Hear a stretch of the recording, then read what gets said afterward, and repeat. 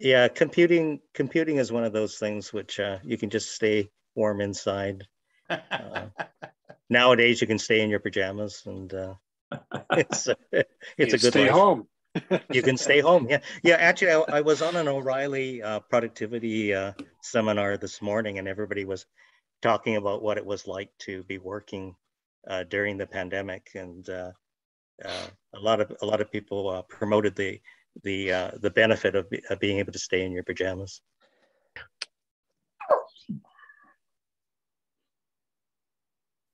So Randy, are you continuing to work at home as well, other than your field trip? I got permission to go back to my lab. I'm the first person in my building. It's very lonely. My co-op student and I are there all the time now. Oh.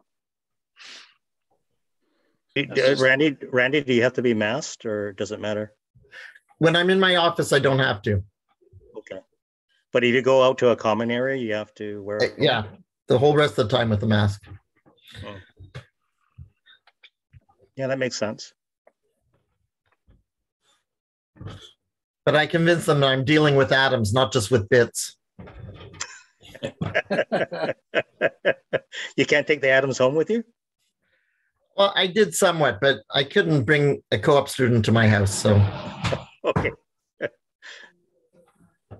And I guess you can't really take your lab equipment home necessarily either, right? Well, I did. I brought a bunch of my lab equipment home. And the crazy thing is, between the equipment that I didn't use for almost 2 years and the equipment that got moved back and forth, a lot of stuff isn't working. You know, you got to keep using stuff for them to work. Yeah. So it's very humbling. I'm having to do a lot of problem solving, and my poor co-op student is kind of, you know, she goes as far as she can until I say, okay, now you got to wait till I fix this piece of equipment to do the next step. Not very rewarding from her side of things. Well, she gets to see what science is really like. Well, you know, it's not a bad thing to encounter broken things and fix them. In fact, that's a good thing. Yeah. Actually. It's one of the ways I self-validate. I am so pleased when I can get things working. It's very satisfying, yes, for sure. There was an old NASA engineer who said that the best thing you can do as an engineer is break things, because you learn more when you break things than anything else. So that was his mantra, was use stuff, break it, and find out why and fix it.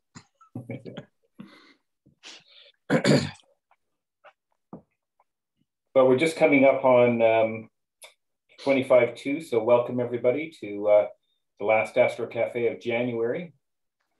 Seems like the year is just flying by, but anyways, welcome and joining us. So far on the list for tonight, I have Randy and Reg. Are you doing a follow-up there? Well, we'll see how much other stuff you've got.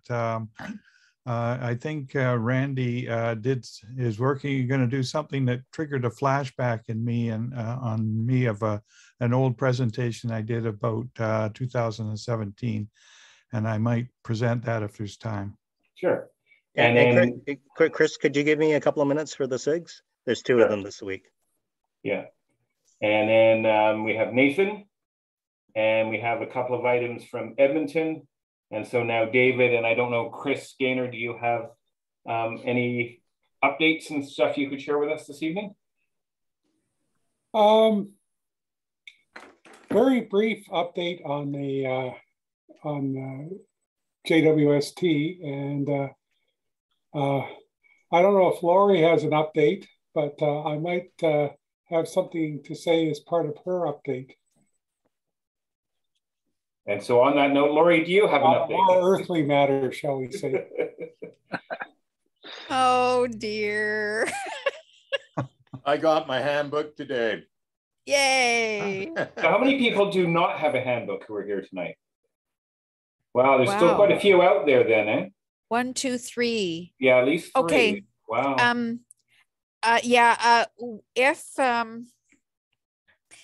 That's really nice to know. And I told the guys I would let people know or ask, like, among the group, if there's still people that don't have it. So it's Randy, Bill, and Dwayne? Dwayne and Brock, four? and Brock. Okay, so that's 4. Because they're couriered, right? So they're coming by UPS. Is that what I heard? Or any of them, Yeah. like could be. See, because the other day I got what I believed was a spam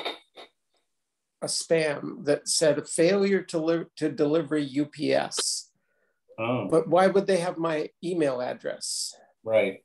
So I thought, it's my handbook. There is a spam going around like that. Well, there is a lot of I didn't spam believe like that, and then I know, and, in 6 months it'll be Perlator, or or they go through Amazon and Netflix. Next month it'll be CRA.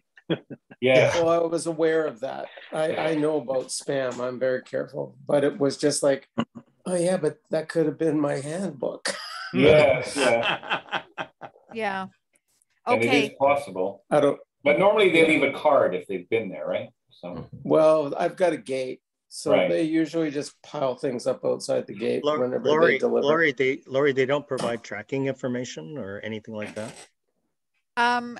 It didn't seem as though they were providing the tracking information for the handbooks, because there were 4,500 of them. Okay. And I know that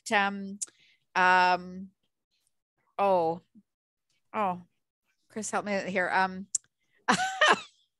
Oh goodness, the fellow from Thunder Bay, Brendan was asking as if anybody has still got their tracking form for if people have got their handbooks but still have the tracking form.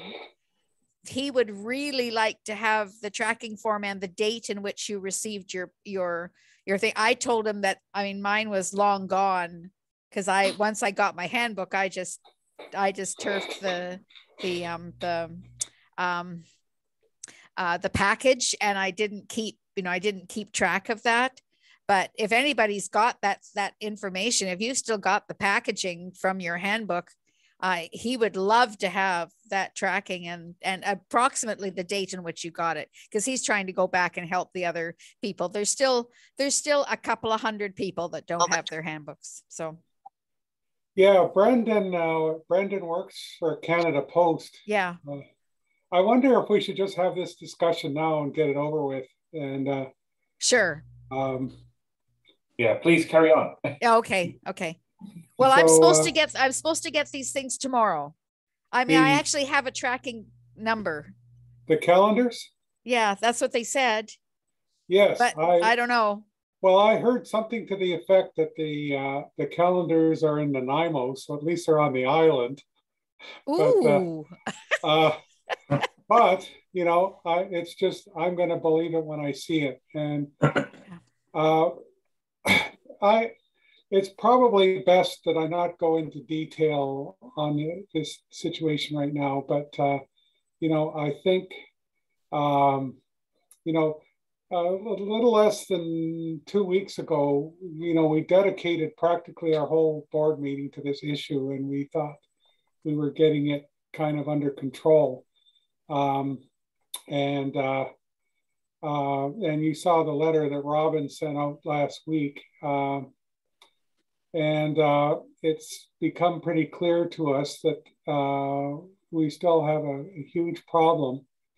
So I know I had quite a lengthy discussion with Robin yesterday, and he was talking to the staff at National Office today, because it's just gone on way too long.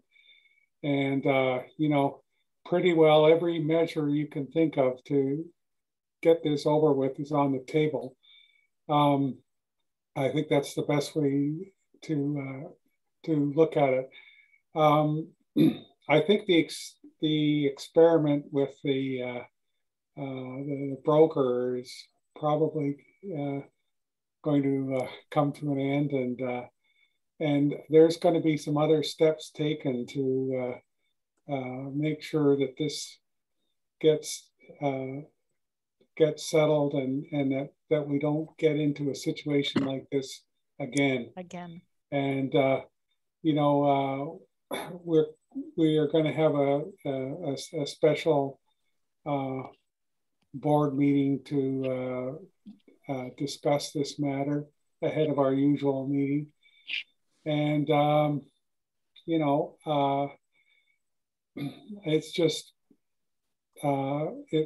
you know, I don't know what else to say, because I was just I'm just gobsmacked that this is going on. I mean, I was 2 weeks ago, and if you'd have told me we'd still be in this position today, you know, I just, it's just incredible. Yeah, so, I know. And so I just want to apologize, and you know, as I'm a fellow sufferer, so I don't have to use any lines about feeling your pain or anything like that. There's no RASC calendar there for the first time in years. There have been 2 boxes that I know of that have been 2 boxes of calendars that have been sent. And as Phil Groff told me, he says, you may have 80 calendars, you know, come to your door eventually. So he says they've basically lost the first set, that nobody seems to know where they are, and the second set is supposed to be delivered tomorrow. So as Chris said, I will be thrilled if it happens, and I will let you know. So I'll yes, and I saw a question from Malcolm there. There's, you know, there is this issue of things, you know, people getting 2 copies of things, or oh yeah, or things going to the wrong name or the wrong honorific. I mean, I was just cringing hearing some of the stuff that was going on, and I think one of the measures is that will be necessary is that we will be going through our database, and you might be asked to verify the information we have in your database. So, but anyway, that's one of the things that's going on.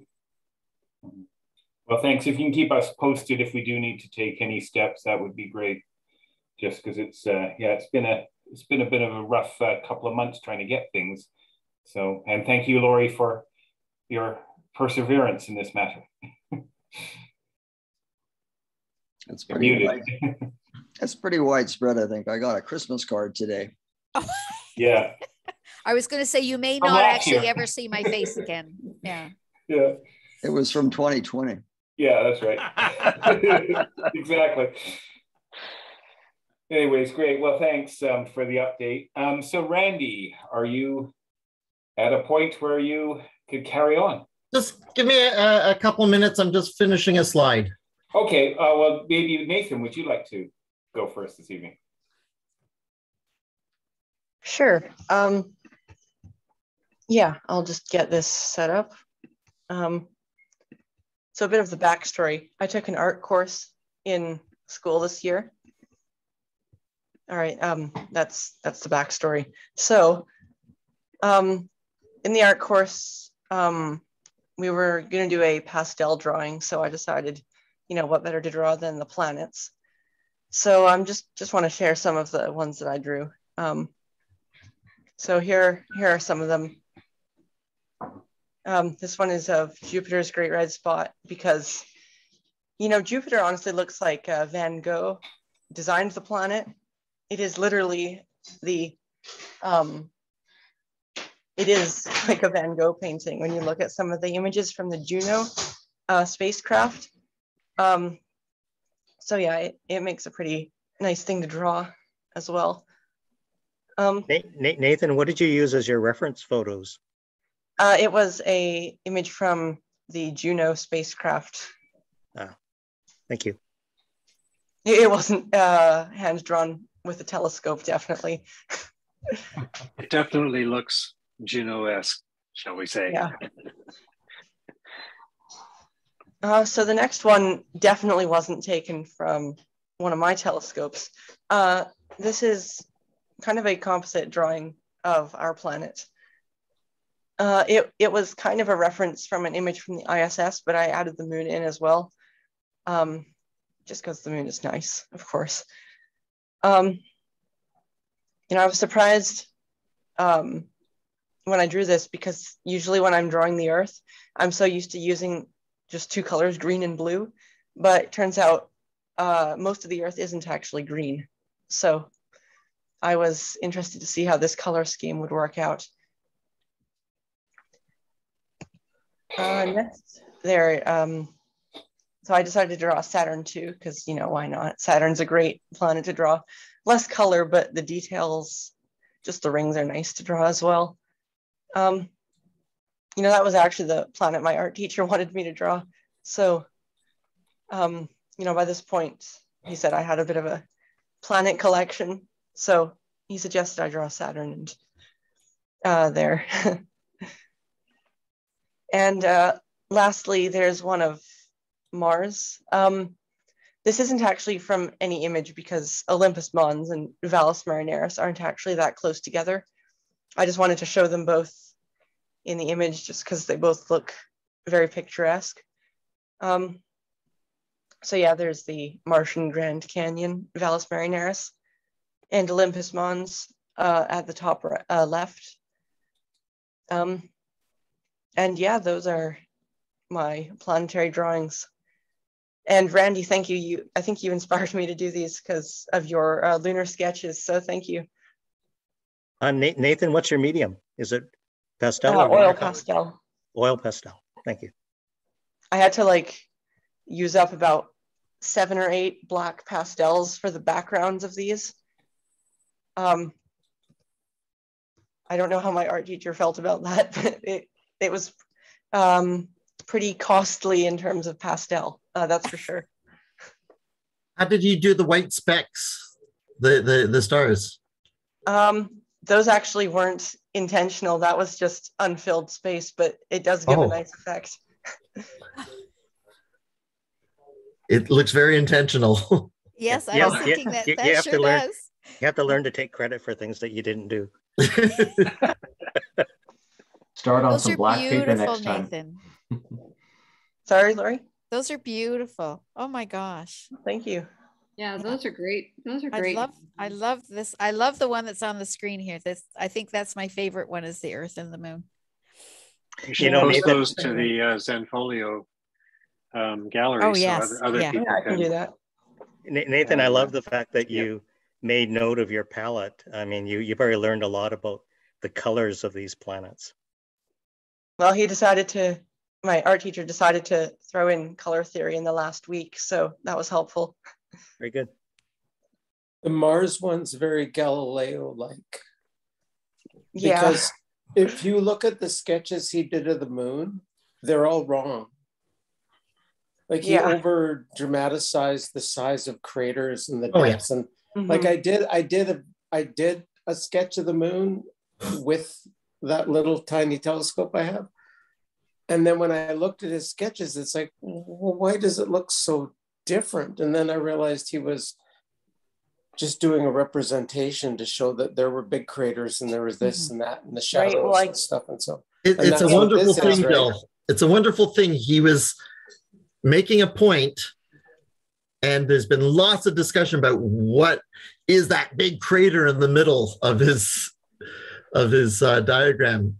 Right. Well, I guess at that point, but it's just wrong. Yeah, I guess at that time he was trying to prove to people that the moon wasn't smooth, that it had regolith, so he was exaggerating that. Yeah, he should have said not to scale. He should have just taken an image and boosted the contrast. I mean, why didn't he do that?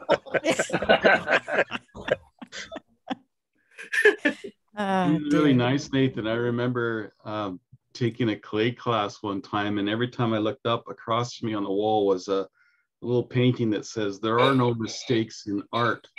And I think, when we look at the way you rendered some of these things and we compare it to some of the artists people were just talking about, you've shared something you felt through them. So I think it's awesome, even if it's not the stars aren't a perfect picture, they give the feeling that we need. It's a really nice job.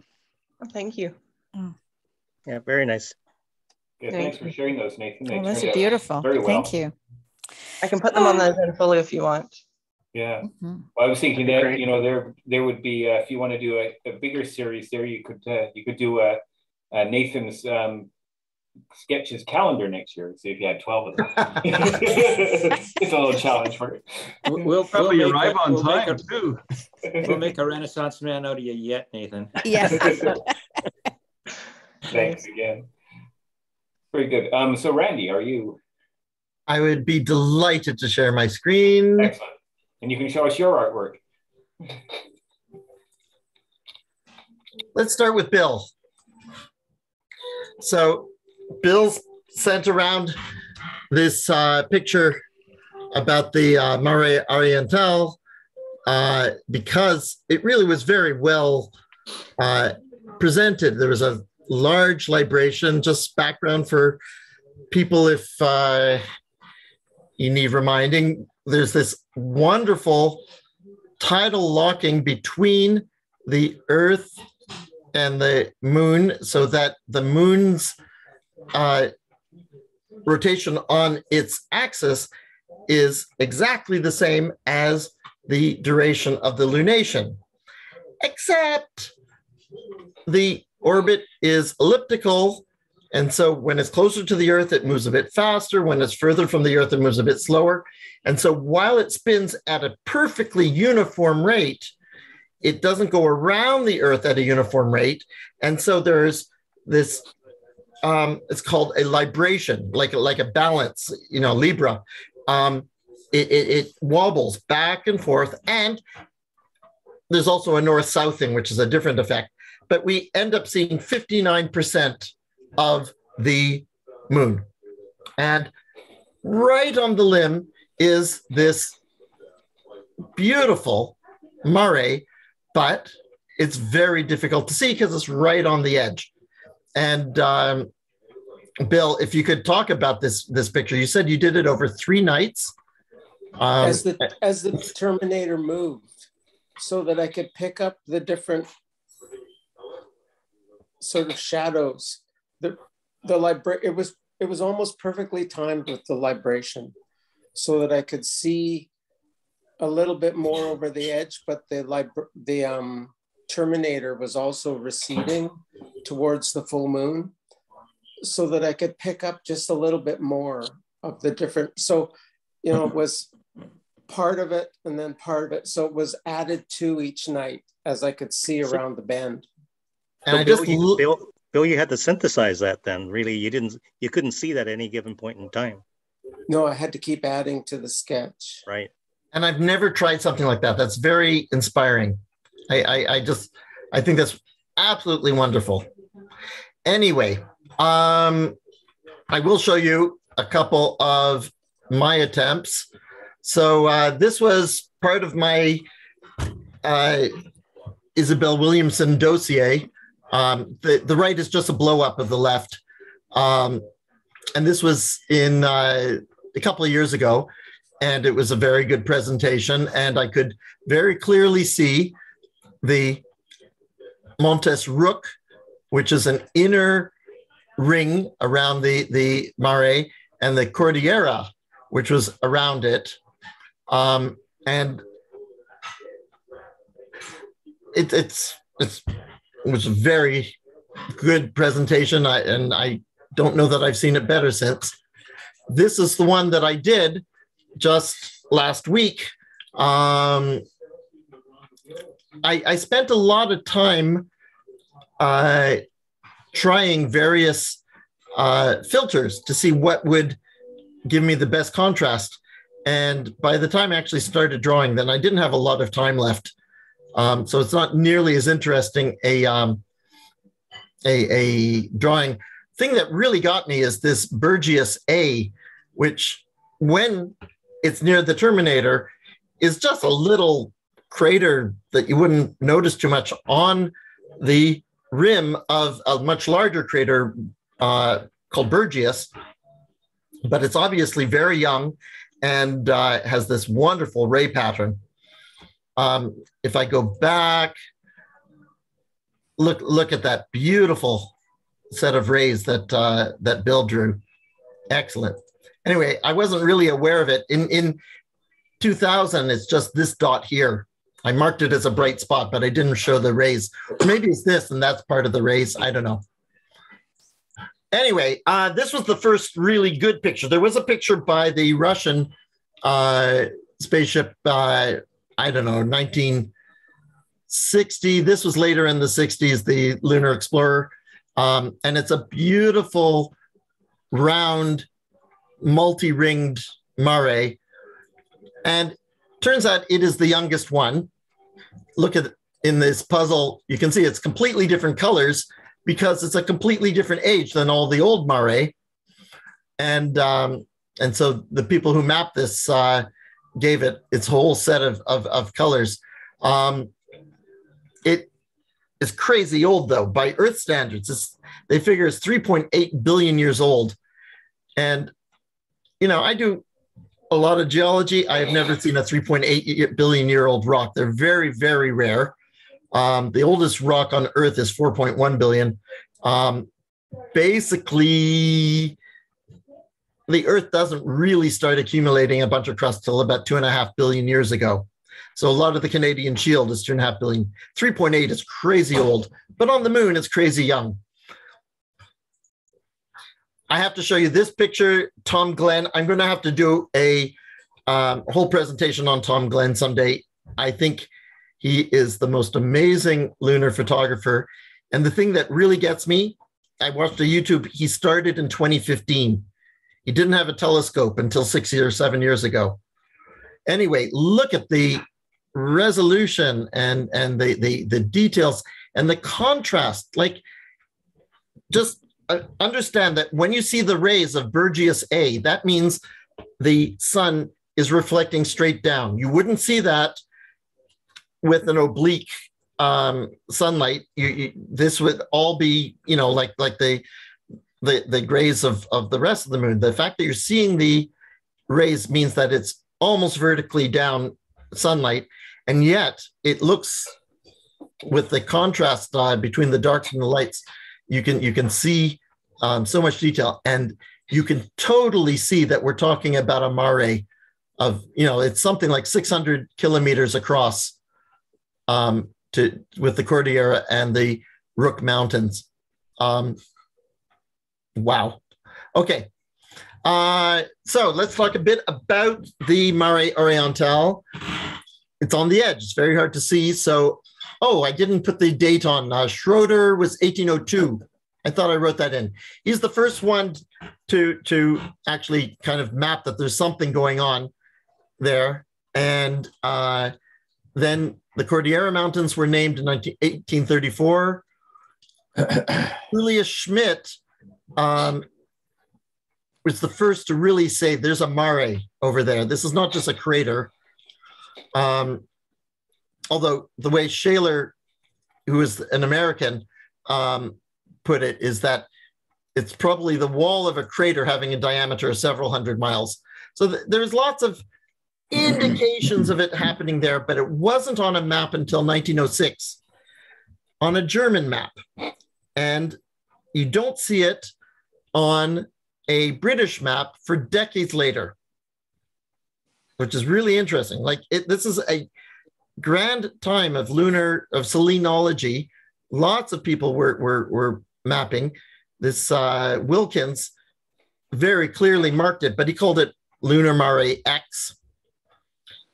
Patrick Moore, I'm going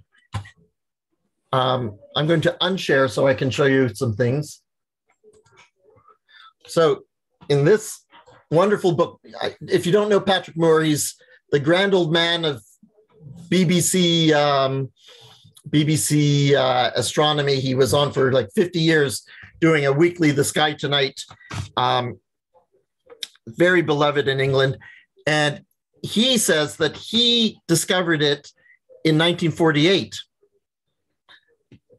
And it was only, in this book, he talks about it being, he has a fatherly connection with it because he discovered it. And this book was in the, I think in the 90s, but it really, he did not have precedence. It was certainly Franz is the first person to map and name the Mare Oriental in 1907. And there's this wonderful, heavy book. There are 3 of these by Robert Garfinkel, and he goes into the history in great detail about who saw it when, and he says, nothing against Patrick Moore, but he's not right in this case. And it turns out I think in the, about 10 years ago, Moore did accept that Franz was the one who has priority in the discovery and naming of the Mare Oriental. But there's a problem. Oh yeah, and it wasn't until 1964 that the IAU finally accepted it as a named feature, as an officially named feature on the moon. But Oriental means east, the eastern sea, and it is in the southwest.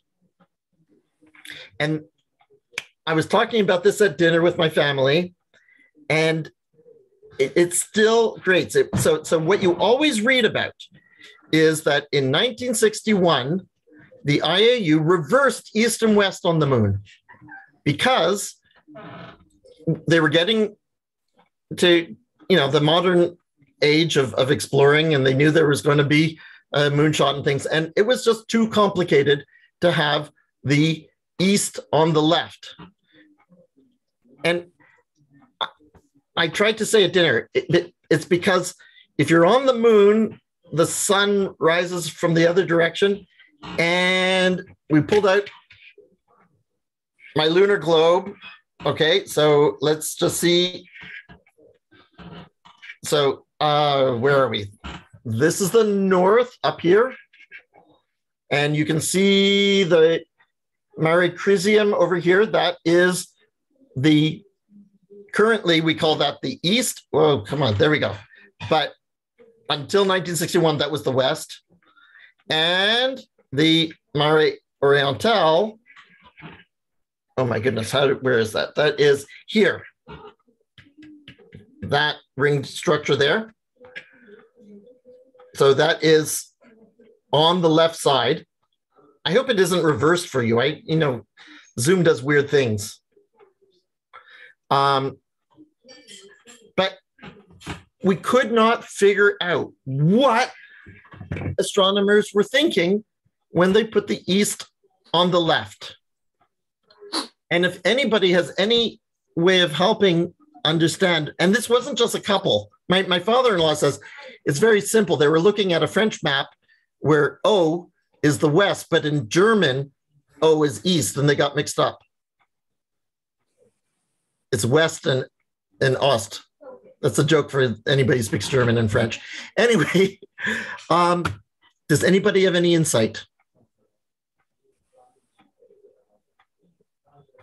I think this is going to have to be the topic of a whole other Astro Cafe talk in the future when I finally figure it out. Wait a minute, Randy. Can you explain that all again, please? Okay. Just so kidding. The west until 1961 is on the left, but the name, the Mare Oriental, wasn't accepted until 1964. So this Western Sea is called the Eastern Sea officially by the same body that switched things around. Thank you. Bizarre. So that's what I'm going to leave you with. And if anybody can help, I would appreciate it. Thank you. Are there questions for Randy about that? Hearing none. Reg, did you want to? Oh, carry on. Yeah. Oh, I was just going to say, Randy and Bill, like how many times a year can you see this? Like that? I think it's every couple of years.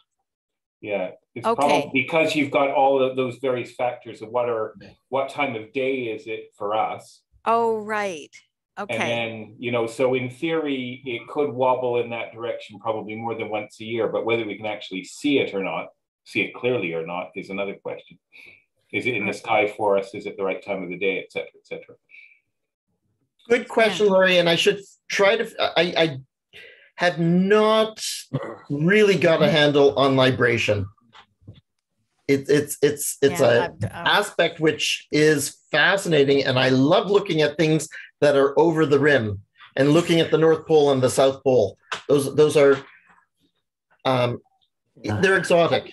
I really like seeing Bailey, which is the largest crater, so not a mare, the largest crater. You only see it when you get a good view of the south. You have to become a 9% moon viewer. Yeah. Oh. Okay. No, I knew that it wouldn't be like regular in that, you know, every so and so, like you could find it out, like that it would depend on where it was in its its rotation and stuff like that. So I just didn't know. I didn't know whether it was like every year or once every 2 years or once every 5 years or, you know, something like that. I didn't know. So it's not every year. Okay. I wonder if the major planetarium programs would be smart enough to be able to depict that and maybe even search for it. I'll have a look in SkyX. I'm not sure if Stellarium has as good maybe a moon map as SkyX, but well, and one of the moon apps may be better for that too. But again, then you've got to figure out what time that is for us. We get into that whole issue of then would we see it? Well, it might be a good research topic for everybody here in the audience. If you have different kinds of simulation software, see if there's a way of predicting this. Well, when I did that sketch, I know that I knew that it was coming up. Like I'd heard it, read it somewhere online. Oh, yeah, Sky and Telescope always gets a bit excited before it happens and talks about it. And it's a thing that gets talked about. So it's a predictable thing. Yeah. Oh, yeah. Probably just not that frequent, I guess. Or not that good that frequently, I guess. Very good. Thanks. Reg, did you want to say anything further? Yes, if it's okay, I'll try and share the screen. Yeah, please do.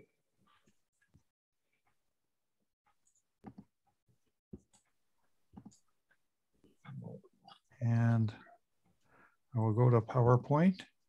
Can anyone see anything there? Mm-hmm. We have it.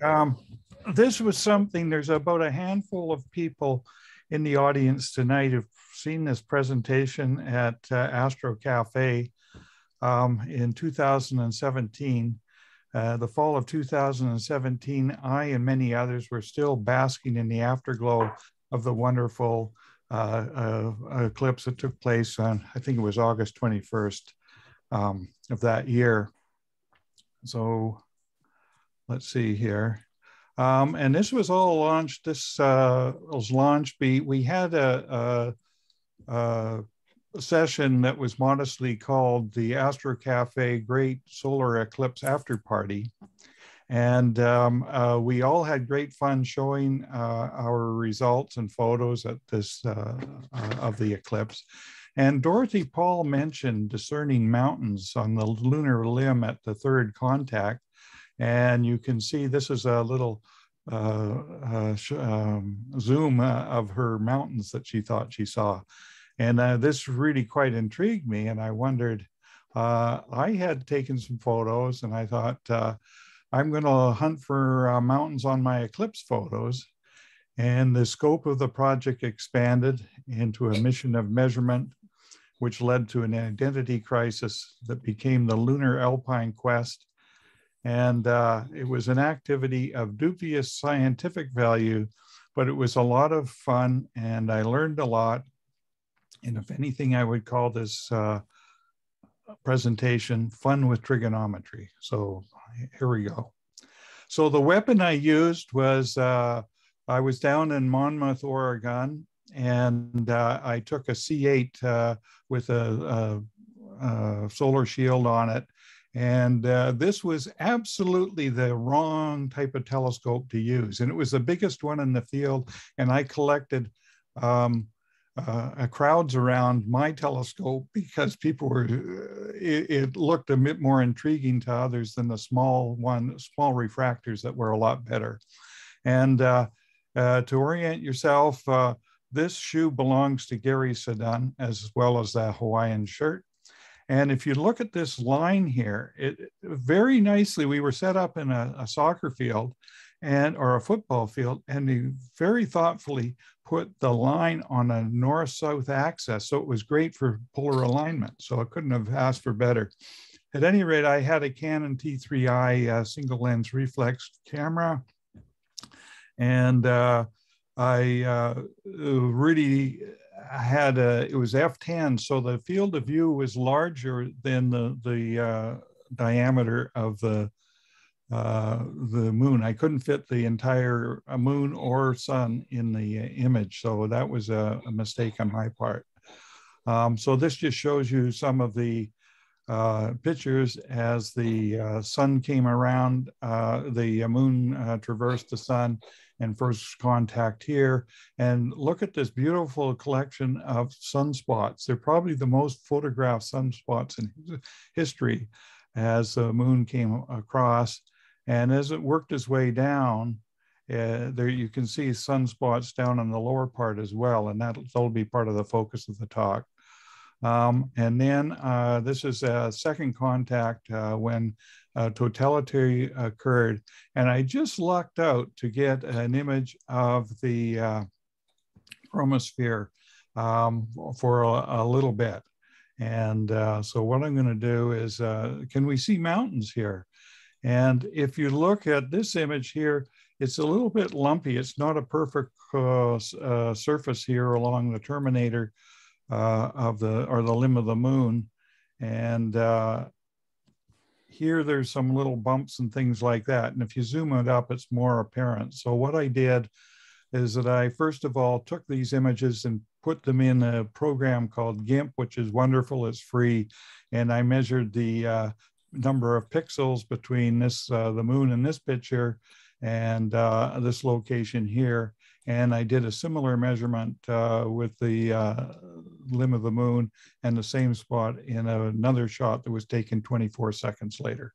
And I also measured the height of this mountain, which is the biggest mountain I could find on the limb of the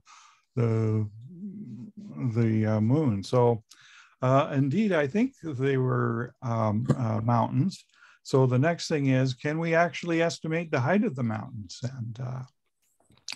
And if the mountain subtends an angle M, and the height of the mountain is just the distance to the moon times the sine of that angle.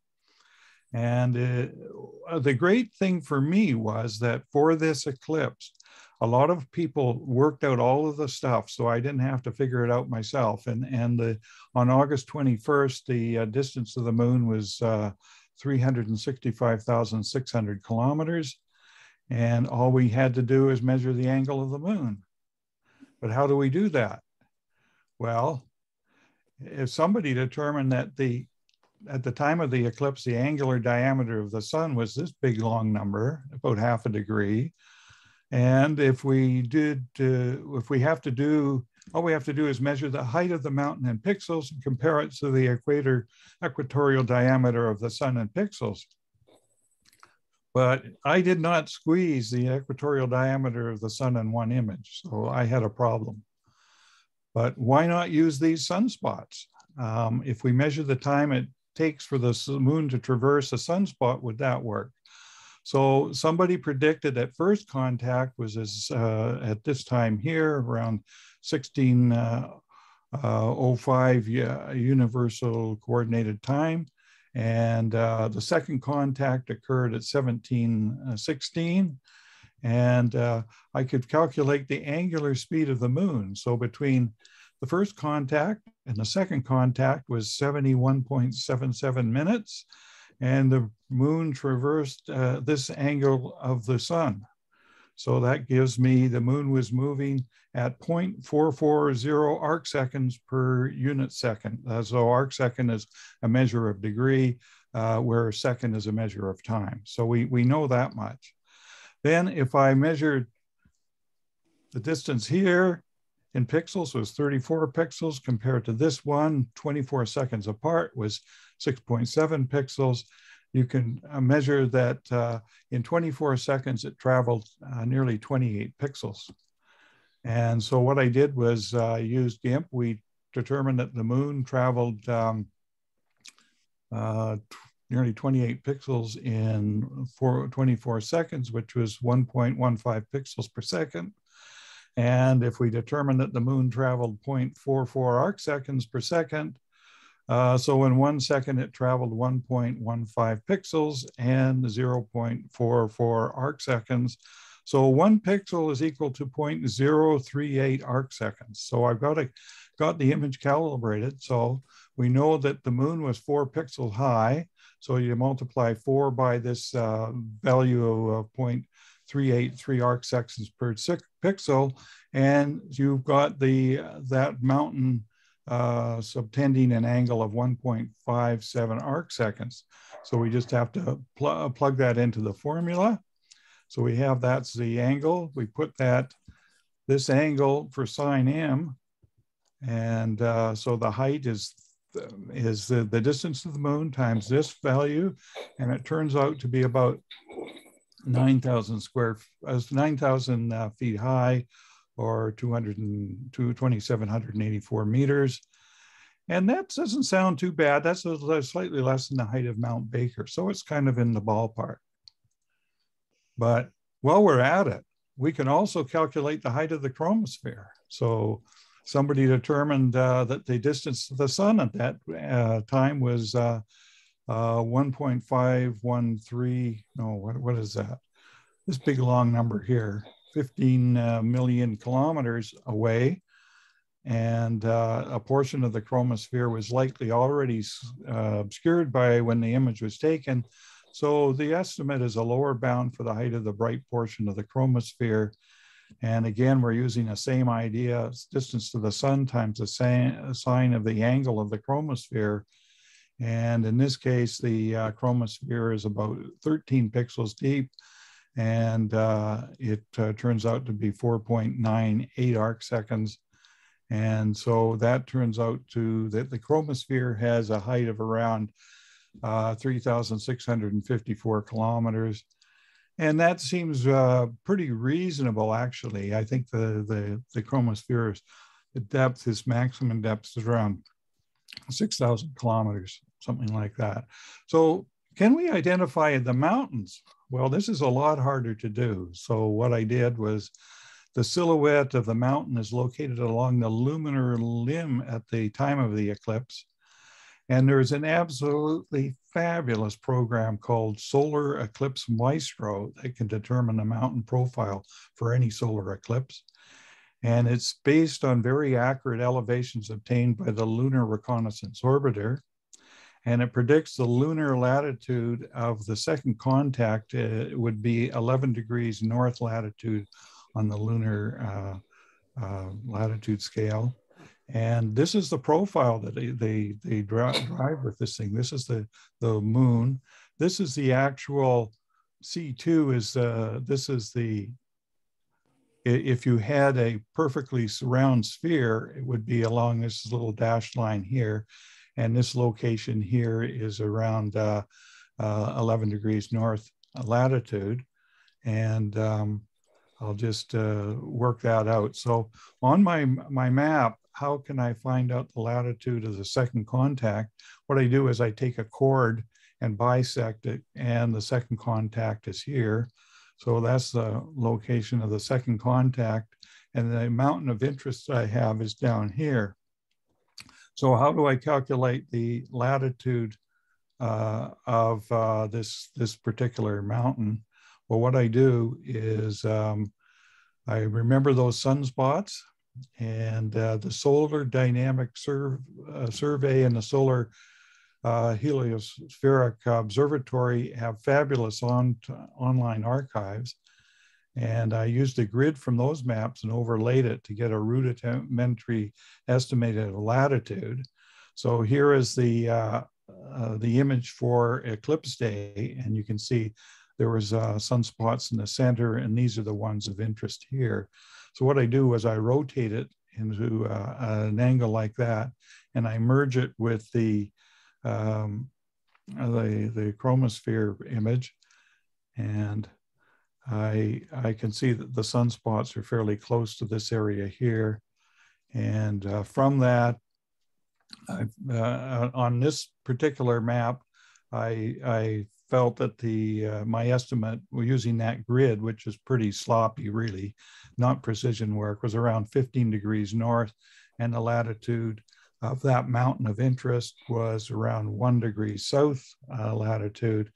And when you correct for it, 15 degrees north was really supposed to be 11 degrees north on that day. And they treat their latitudes going from north to south. So 79 degrees would be the latitude of second contact, and that mountain would be a latitude of 95 degrees going from north. And there's a gap of interest as well here that I was going to talk about as well. So with that, saying that, if I put that here and match it up to the profile that we got from that wonderful Maestro program, you can see that this lines up with some sort of a mountain ridge here. And there's an area where the mountains just over the horizon must be so high that they block out the light from the sun altogether. So we have a hole in the chromosphere that we don't see, and something lines up with something here. So what I wanted to do is figure out if we could get a view from the sky and look down on it, and what region it was. Now, the agreement was not compelling. If we check the aerial view to find the surrounding craters involved, we can use the Lunar Reconnaissance Orbiter Camera website. And I caution anybody, don't go there unless you've got time, because it's a black hole. I spent hours and hours enjoying myself examining the various features on the moon. It's just an absolutely fabulous site. And in order to do this, to use this properly, we need to know the longitude of the limb at the time of the eclipse. And Randy was mentioning libration. So there's two different features with libration. There's the due to the tilt. There's if this is the plane of the Earth, the moon is tilted at 6.8 degrees. And that sometimes you can see that we would be able to see craters here, and at other times we'd be able to see craters here that would normally be obscured. So that's the effect of the tilt of the axis. But also, as Randy mentioned, there's a liberation due to the elliptical shape of the orbit as well. So at certain times you could see a maximum 7.9 degrees from the moon in one direction, and the opposite on the other side as well. So you get to see a little bit. At the eclipse time, the longitudinal libration was 5 degrees. And so that corresponded to a limb latitude of 84.75 degrees west. So what you can do is get an image here, and this is where I saw the beautiful sketch from that was done by Randy, and it was and there were craters mentioned on it, so I could, this rang the bell for me that I've had this beforehand. So that's why you're subjected to it now. And if you look at this, roughly there's the clump of mountains here that correspond to this. And there's a ridge of mountains down here that could contribute to that. So we're getting close, but you can also get the lunar latitude from, you can get an elevation map and the latitude longitude grid from this website that I showed you. And this is the predicted line of the limb of the moon, but at the time of the eclipse. But you only have to have a little bit of error one way or the other to have a huge error in the mountain estimate. So it's very hard to really accurately predict that. But the way this is lined up here, these mountains here, I think, are causing the blocking there. And this ridge here is causing the mountain there. So at any rate, I went into gory detail of it. And if I go back here, this is the crater Schuler, and I think that Bill Weir and Randy also labeled that, or possibly some nearby craters on their sketches as well. So this is the looking down from the Oriental Mare. This is Schuler here, and the mountain that I found was in this area here. And these hills here block that one area where there's a gap where we don't see any corona at all. So at any rate, and here's another nice shot of Mare Oriental. And I know that Bill Weir had, he identified this crater here, and that rang the bell, and that's why we're seeing this right now. And the crater Schuler that caused that mountain, my image is right here. So, and this is a shot that you would get from the Ruckel catalog, where he has beautiful sketches, if anybody has the lunar catalog there. And this is the crater Schuler here, and the mountains that Randy was talking about there. So in summary then, the lunar mountains found on the eclipse photos, they seemed reasonable, and the height was fairly reasonable. The lower bound of the eclipse value was pretty good, and the agreement between the predicted lunar profile and the observed profile was modest to poor, but the profile may be very sensitive to libration. But I reckon Dorothy really did see some lunar mountains, so good for Dorothy on that. So, and I would like to thank a bunch of somebodies who predicted all those numbers that I used in the equations.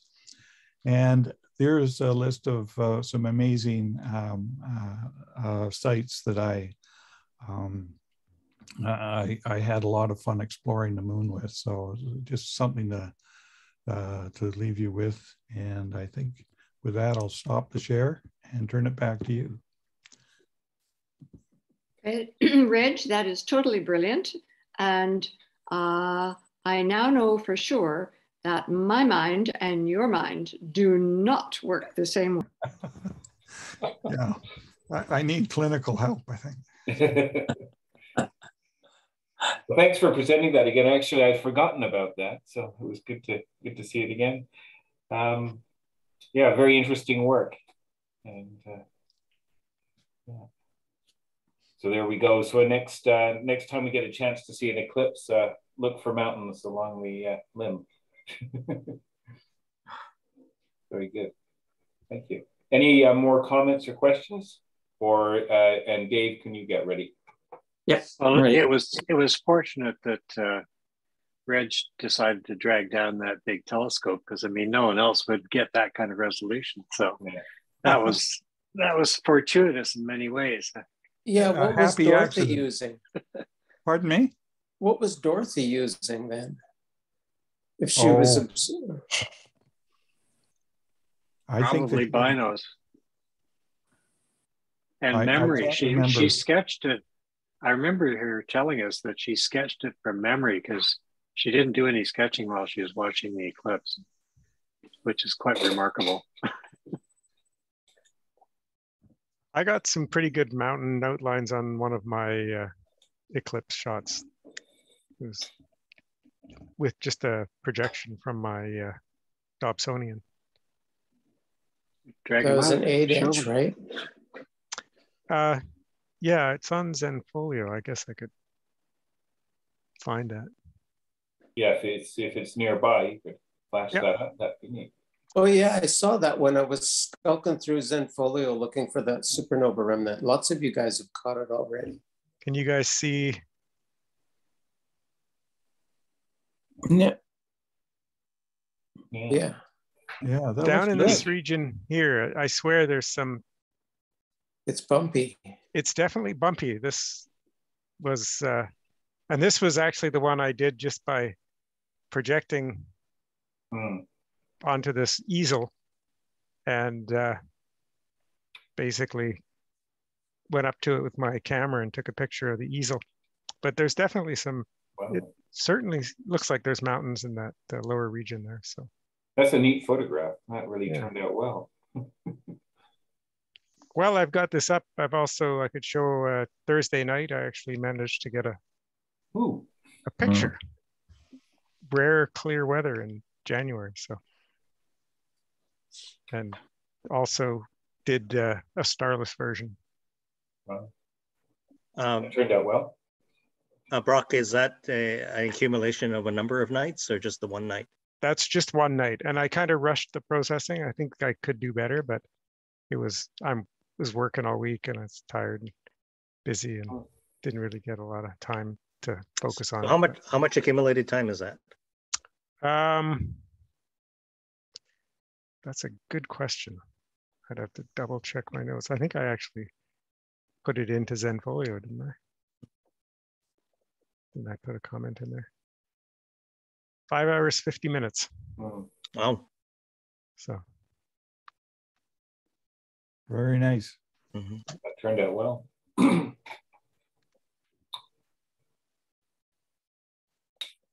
Great. Well, thank you so much. Dave, we have a couple of items from Edmonton, and hopefully Dave will be able to show this video. Yeah, I'm working with a new iPad, so we may have a little issue here, but we'll see how it goes. I'm going to share a content first, if I can get this thing to work. There we go. Come on up here. Okay, so this, if you can see this, I trust. A bunch of stars.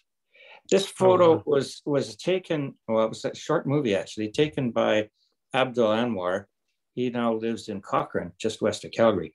He says he imaged the James West telescope, the James Webb Space Telescope. If you see this little dot that's moving across here, and I'll play that again. You can see that little dot moving up there. That's the James Webb Telescope. That was January the 24th, just after it got to the L2 orbit, 1.5 million kilometers away. He says at this distance, it's equivalent to seeing a Canadian $2 coin at a distance of 2,000 kilometers. That's pretty impressive. So. It's something like a magnitude 16 or 17. And I don't really have a good feeling for, in our club, who is able to actually see features down at that magnitude. Like, is that a really difficult object to image? Dave, is this a RASA? This is a RASA, right? Yeah, it is an RSA, yeah. So it's like an also, F2? If he's in Cochrane, if he's just outside of Cochrane, he's a long way from any really bright lights. Would be a good night out there. You'd get some laminar flow over the mountains, and he would get a pretty good sky. So we'll probably see more from Anwar when he's back there. So I'll stop screen sharing for the moment, if I can. There we go. Now, the next little one is we've seen lots of good photos of people who have done observation, but I've got an observing report from Luca Van Zella, and it's all text. I'll read it for you because it's I thought it would be interesting for you. This is one way of recording what you've observed. So he says, The clear sky chart and spot WX models indicated there would be some clear skies in amongst the swaths of cirrus cloud yesterday evening. Seeing as the temperatures would not be too cold, and given that it had been a long time since I'd had a chance to do the dark sky observing, I decided to head to Black Nugget Lake Park, which is east of Edmonton, and put his telescope through its paces. Jay Lavender joined me, and we had a nice evening of observing and spectroscopy. The wind calmed down, the dew stayed away, and the winter sky beckoned. And even in late January, as darkness falls, the top of Cygnus is still visible in the west. I visited a few old friends in Orion and Auriga, and then observed a few NGCs in Cancer, Gemini, Monaceros, and so here's some highlights. NGC 1893, a nice large cluster that reminded me of the Starfleet symbol. M67, very nice cluster. I studied for a long while and noticed for the first time a tiny box asterism inside the cluster at the end of the hockey stick asterism. How appropriate as the Oilers were on the way to win over the Predators.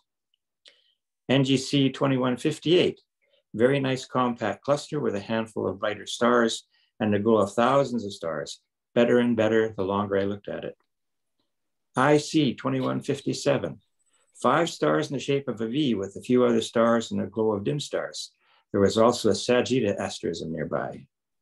NGC 2244, no chance for the Rosette Nebula, but this evening, the open cluster resembled a hippopotamus face with a crooked nose. I'd never seen that impression before. And then M42 closed out the evening with a good long look at the classic and a 10mm Delos eyepiece that was good contrast in the Coria. It was a good night to get out under the stars again. So that's a way of recording your observations that is not done with sketch or with photographs. Something we might consider from time to time. Yeah, that's classic. Yeah. Something I do a lot of. Yeah, with Evernote, right? Write down what I see.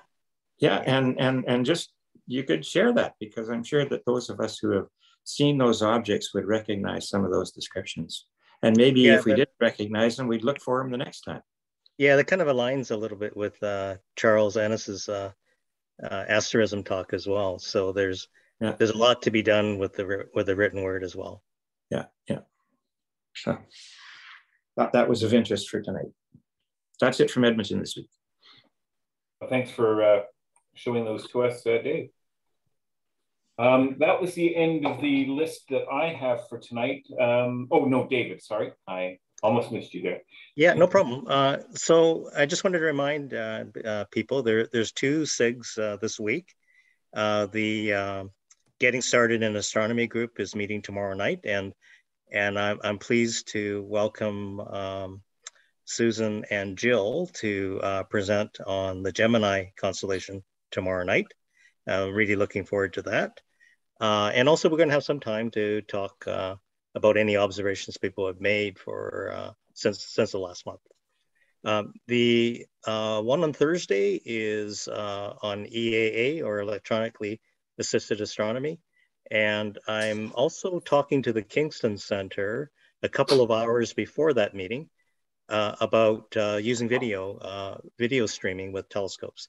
So I'm sure that'll be an active discussion. So quite aligned with the EAA as well. So that's what we have for this week in terms of SIGs. Oh, in the beginner SIG, I'm going to actually talk about a occultation of the moon that's going to occur on the morning right after the AGM.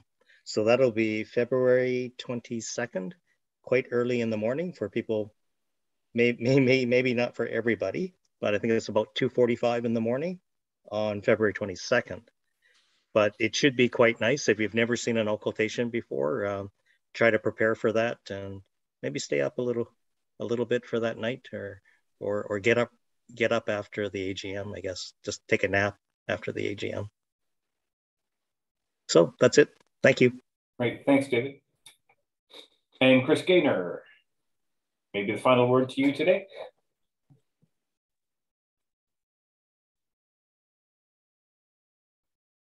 Okay, a very short thing about James Webb.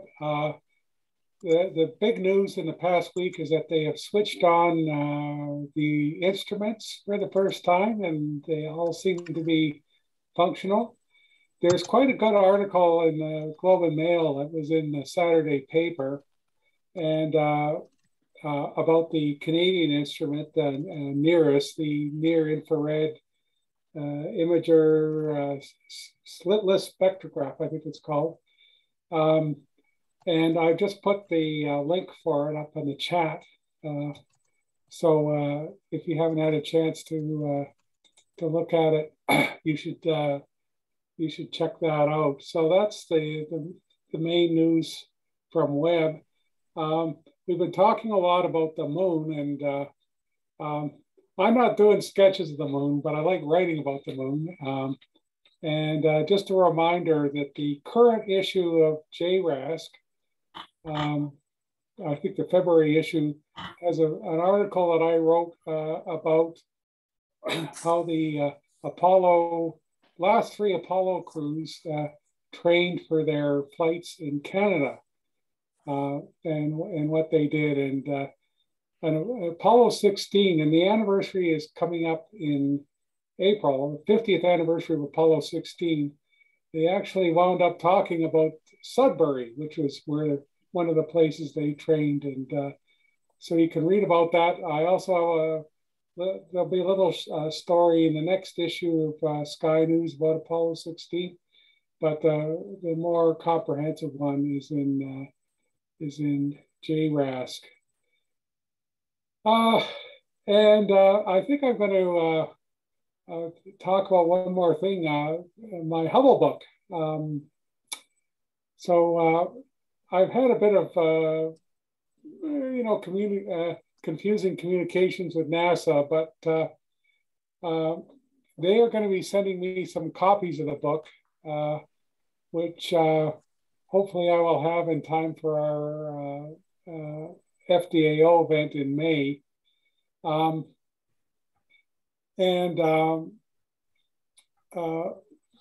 There's been a kind of a change in the distribution in other parts of the country. So I just wanted to tell you that I'm getting a bunch of copies here, and we'll be talking about that in due course.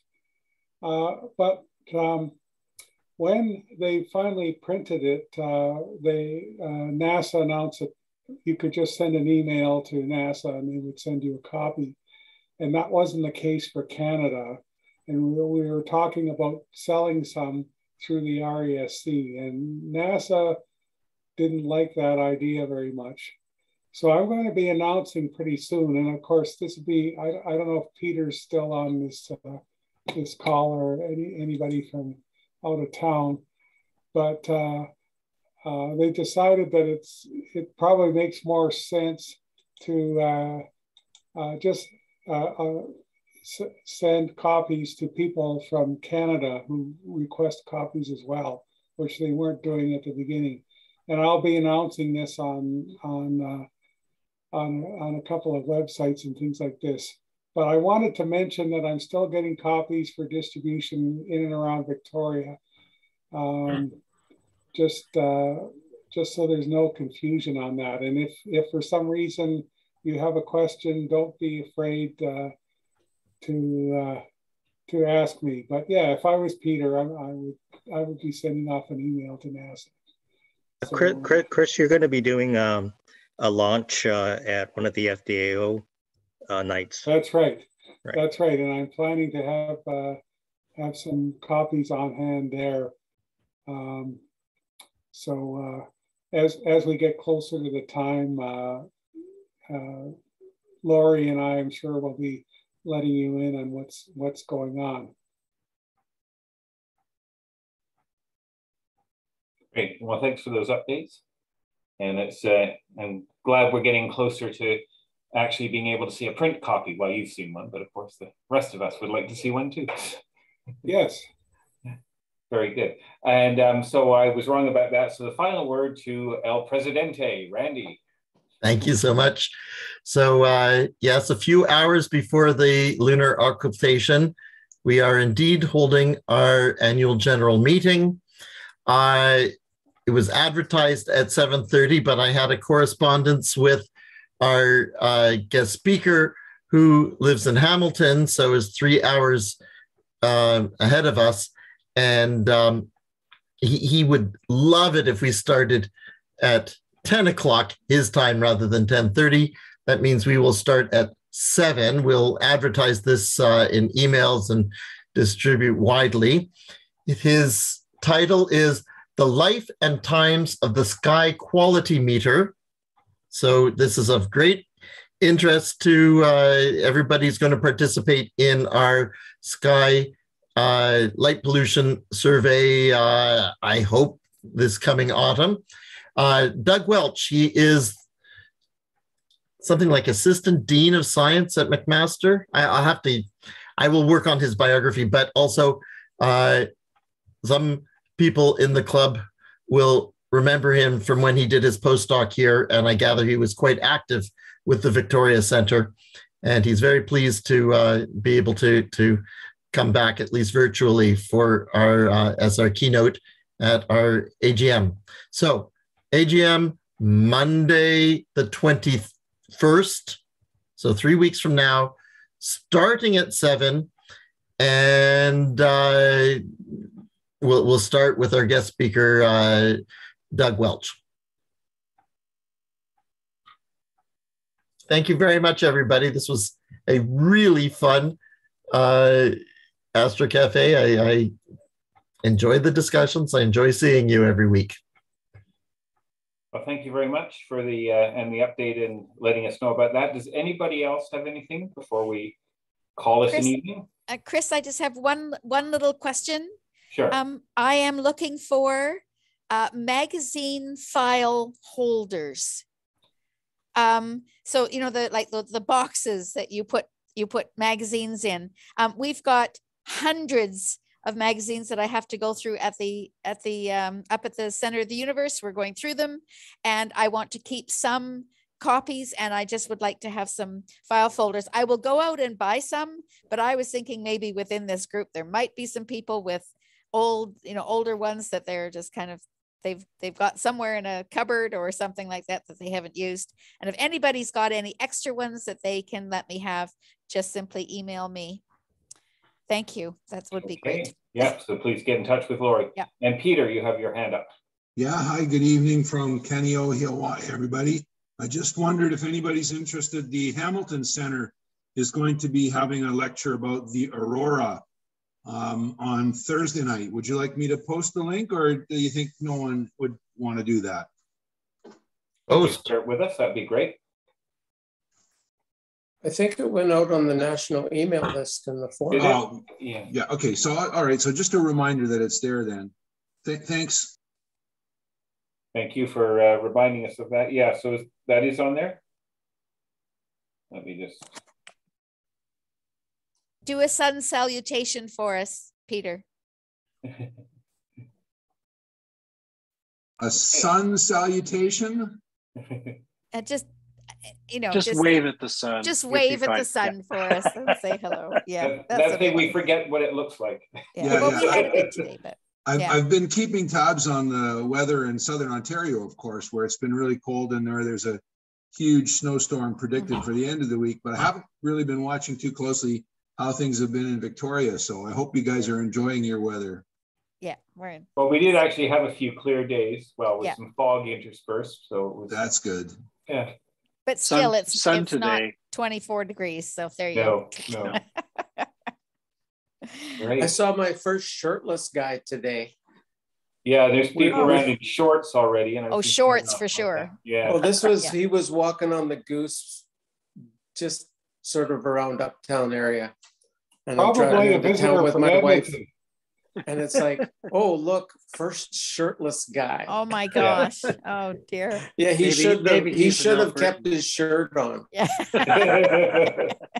Why is he that funny blue color? Yes. Yeah. Well, I saw some snowdrops today. Oh yes. Yes. Oh yeah. We've certainly got those. And then we had a hailstorm, so we had it all today. Oh, lovely. Anyways, well, thank you for joining us tonight. So we're back everybody. for our first meeting in February next week. Okay, thanks, Chris. Thanks, everybody. Yeah. Good night.